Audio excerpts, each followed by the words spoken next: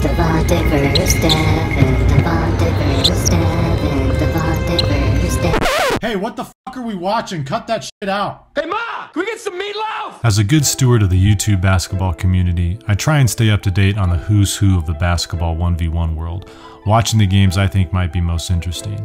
I've always loved to play one-on-one myself, and I enjoy living vicariously as I watch YouTube players compete, wondering how I myself would fare against some of the top YouTube competitors.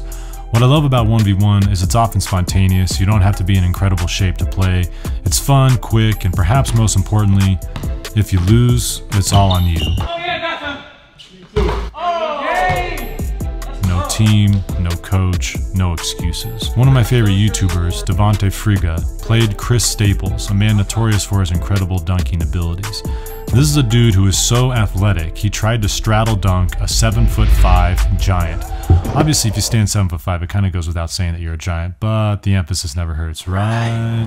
Staples is so insanely athletic when he jumps, his head is above the rim. Above the rim. As in, if we were to pause the video right here, zoom in, and then later find out Chris got a black eye from hitting his eyeball on the rim, we'd actually have to believe him. That's how nutty athletic he is. You can imagine how jealous I am of his athleticism when I myself have a hard time touching the bottom of the net. So Friga and Staples played a game of one-on-one.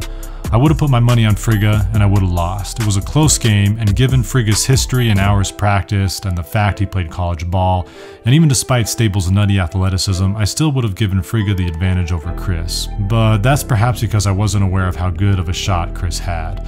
Although his form is slightly unorthodox, he's got a peculiar setup reminiscent of shooters from the 1980s, with his release coming from the top of his head rather than from the front. He hits a lot of his three-pointers. In fact, he looks like he's around 50% from the three-point line, which is amazing. So when Chris hits a few threes, the defender has to get closer, and of course, as soon as someone plays up on him, he's able to use his speedy first step to get by and then score the layup. Or the dunk. Yeah, that dude just did a 360 dunk in a game of one-on-one. It's no wonder people are scared to guard him up close. When Chris and Friga played, at the end of the game, Friga was down 7-10 in a game to 11. Friga misses a shot, and Chris comes back with a nice jab step to create some space for his game-winning three-pointer. Game over. Like a salivating dog after hearing the sound of Pavlov's bell, I immediately scroll down to the comment section because, you know, sometimes the comments themselves are actually better than the video itself. There was one comment from the Friga Chris game that immediately caught my attention because it was posted by Dev from In the Lab. As I write this transcript, the comment has since been deleted, presumably by Friga, and since I didn't screenshot it, here it is to the best of my memory. Good game, it's probably long overdue, but I guess you can say I've been ducking you for a while. Again, this isn't verbatim, but at least 100 people had thumbs the comment up, and we know Friga read it because he responded to it. I'll get to his response in a sec, but in case you don't know who Dev is, he's a legit baller who's destroyed many a folk in 1v1. He's lightning quick, has some ridiculous handles. You combine these skills and you've got a recipe for a brutal 1v1er. Aside from his own abilities, Dev also has some of the best basketball tutorials on the net. So I was surprised when Friga replied to Dev's original comment stating, "Haha, who are you?" I couldn't believe it. There's no way Friga didn't know who Dev was. Going back to the comment section a week later, you can't find either of these comments, which means Friga deleted them, and Dev has since posted a comment stating, "This was one of my favorite videos. To be honest, I don't know why, but it was good." Winking smiley face. Why Friga deleted their original comments and Dev posted another comment is beyond me. Perhaps they are trying to generate some hype, perhaps Friga truly didn't know who Dev was and was later embarrassed, and some communication went on behind the scenes and they agreed to delete their comments. I don't know, I'll leave the speculation to my viewers. Nevertheless, let's take a look at Friga and Devin in detail and see if we can figure out who's going to win their inevitable 1v1 match. Let's start with Friga. After watching a number of his vids, I'd say Friga's bread and butter are his drive to his dominant side off his first step and his jump shot. Let's talk about his drive first. His drive to his right off triple threat is nasty. He has a special way of lulling the defender to sleep and then exploding off his left leg while driving by his defender. Even if the defender is playing good D, Friga's a big dude and uses his size and body mechanics to secure the bucket. He can dunk the ball.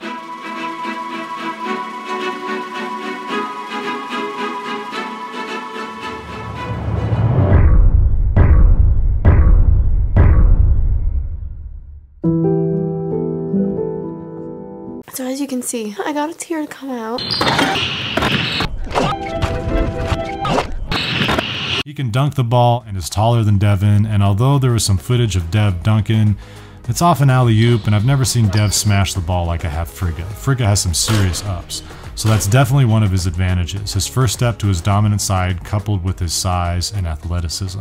Now don't get me wrong, I've seen Devin play some pretty physical defense.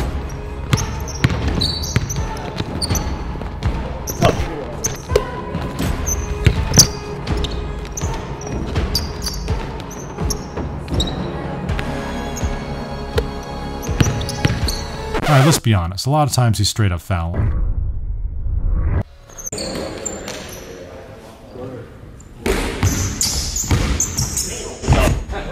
But it doesn't matter because Friga is a lot bigger and a lot more athletic than many of Dev's previous opponents. So this certainly is going to be an issue for Dev. The hand checking and the subtle clotheslining isn't going to be as effective on Friga as it was on Ryan Ruski or White Iverson. Neither of those players have the brute strength Friga does. Additionally, Friga played collegiate ball, so he's used to strong defenders being up in his face and having to maneuver around them. As far as Friga's first step goes, Dev definitely is going to have some trouble stopping it, and I can easily see Friga getting a few buckets off his drive. So Dev will have to back up and give him a little room, and this is where Friga will have space to shoot his jumper. And if you've ever watched any of Friga, you know his jumper is legit.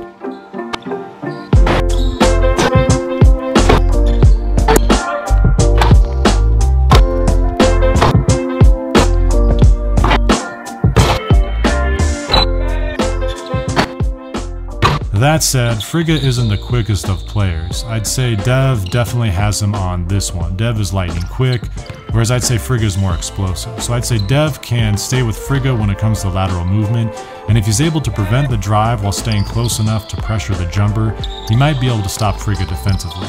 But I ain't gonna lie, I think it's gonna be pretty challenging for him. Now let's talk about Dev. Dev, as I mentioned, is very quick. He has faster lateral movement than Friga, so it's going to be hard for Friga to guard him, especially if they're playing unlimited dribbles. In fact, I'd go as far as to say Friga won't be able to stay with him if it's unlimited dribbles. Friga played White Iverson in 1v1 and had difficulty guarding him off the dribble, and Iverson and Dev have similar playing styles and similar quickness, and Dev is a little bigger, so I see Dev's quickness being problematic for Friga. Devin is very shifty, and Friga, because of his bulkier size, is a little clunky on defense, so Devin will make some quick lateral movements, and I don't see him having any trouble getting a shot off. And if you've watched Dev before, you know his jumper sinks in more than it does sail.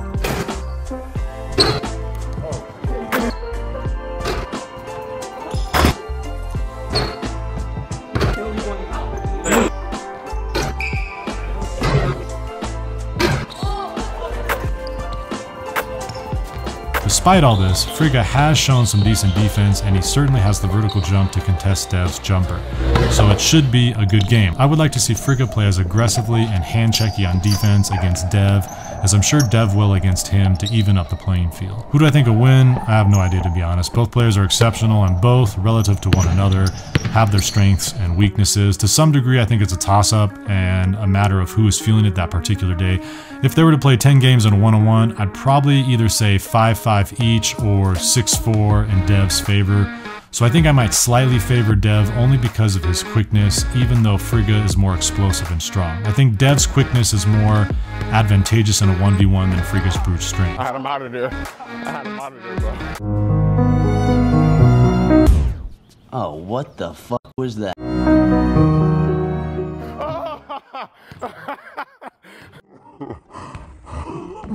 I'll be playing Dev Williams one-on-one in December.